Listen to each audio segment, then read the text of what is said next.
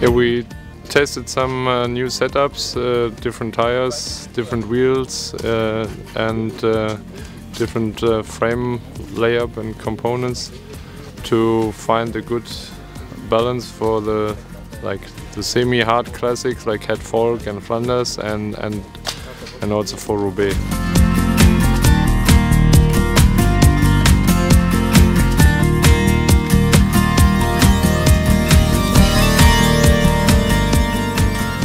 They were quite happy with the choices they had, and found a good combination of the three components, and yeah, it's a good starting point, and now we can do from the factory side the right steps.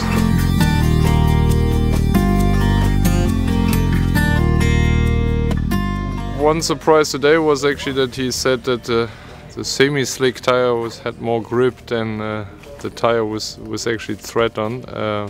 So that is normally not what you hear from riders, but yeah.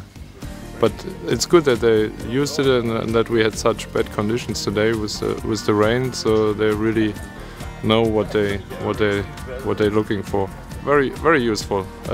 Gives a good direction and good planning to make the right bikes ready.